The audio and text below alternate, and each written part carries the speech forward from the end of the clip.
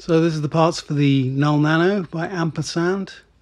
Well, most of them are here. There's a few off camera here. There's a few rubbers, buttons, and screws. I'm not sure whether I'm going to go for black or silver. I'm probably going to, I don't know, I'm not sure yet.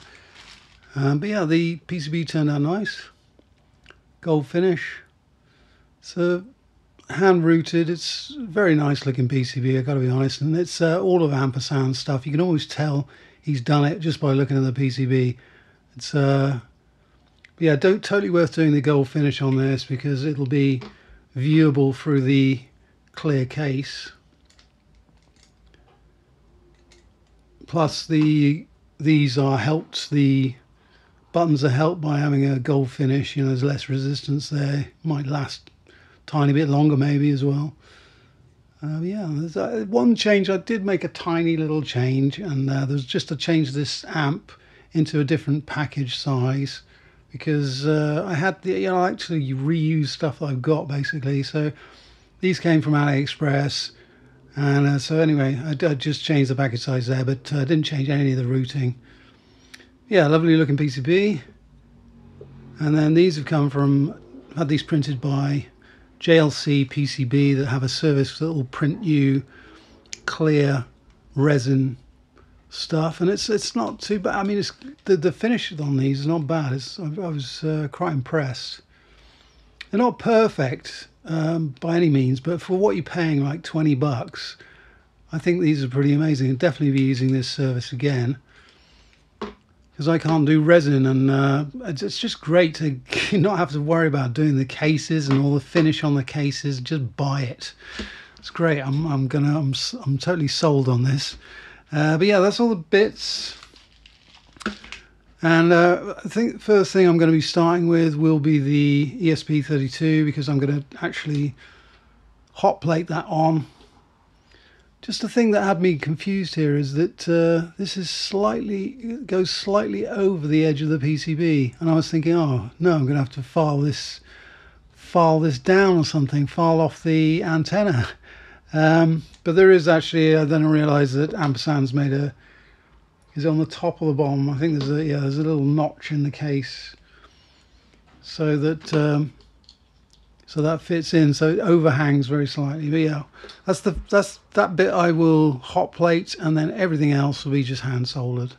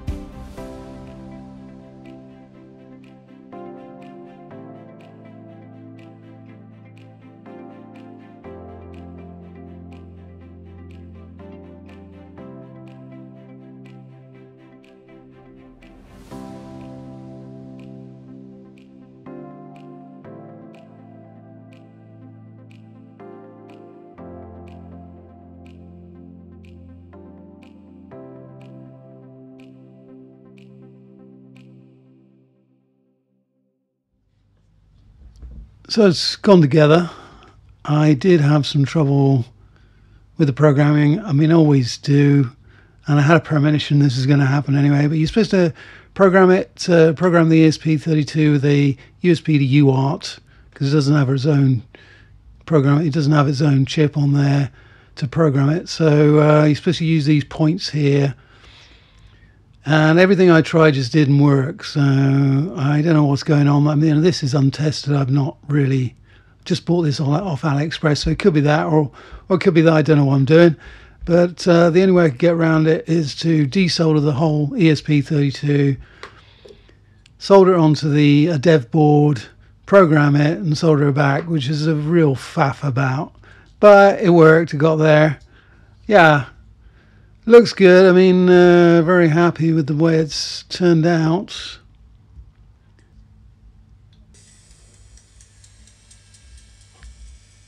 You can hear the speakers there. Nice little slider for the sound.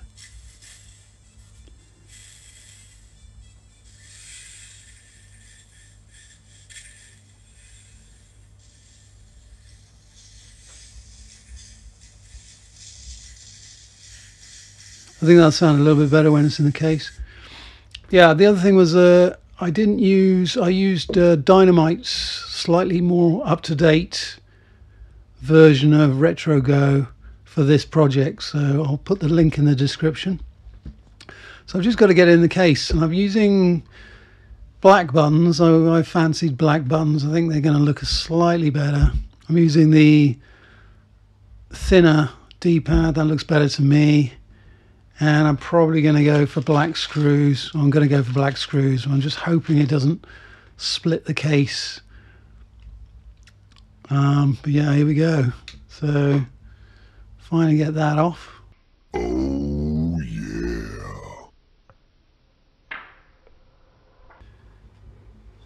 So get the buttons in.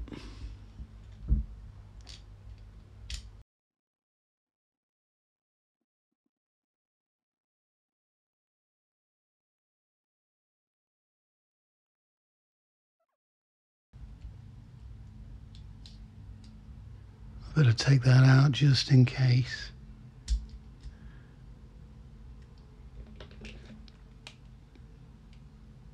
That should be fine.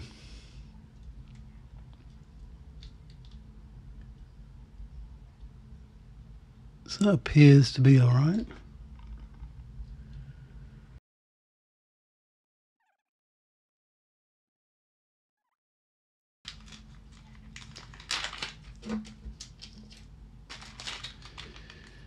Final last bit. So yeah, beautiful project, brilliant project by Ampersand. Don't ask me for if you got any questions. I'm not the right guy. This is not nothing to do with me. Just get that out there. Yeah, so I think the black ones do look better. This is the bit that's making me nervous, because I just can see this thing splitting for some reason.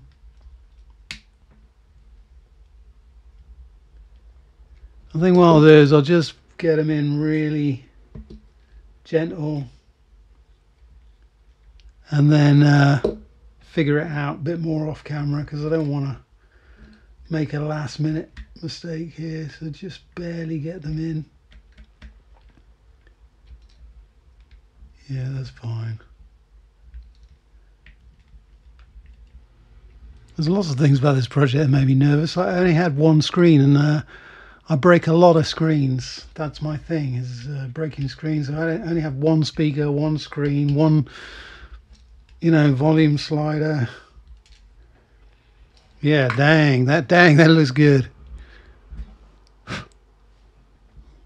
That looks absolutely awesome. Gotta be honest, hats off to you. That is amazing. Yeah, I think I'm gonna have to up my game a little bit, because I've never made anything quite this good, or designed anything this good. Doom again, or something different? Oh, Doom it is then, I guess. Oh yeah, it's a bit louder with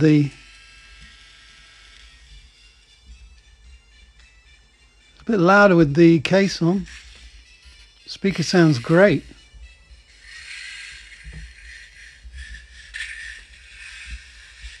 How do you start this game?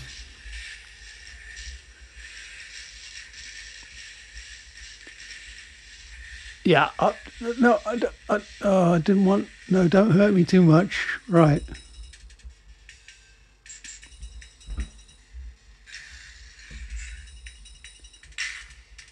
Can't see what I'm doing.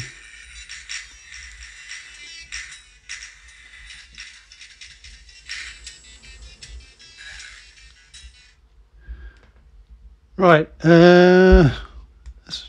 Let's do something else. Ghosts and goblins. Just want to see how loud this is actually.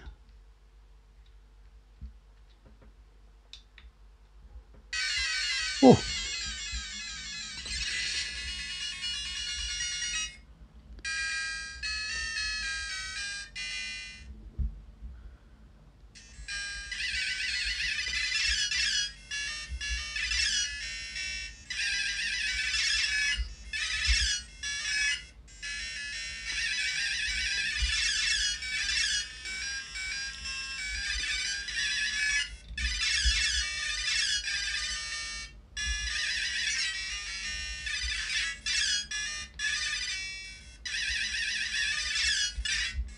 No!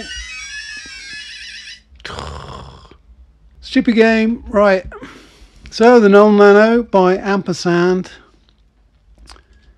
Great project. So good looking. And all the links are going to be in the description. And thanks for watching.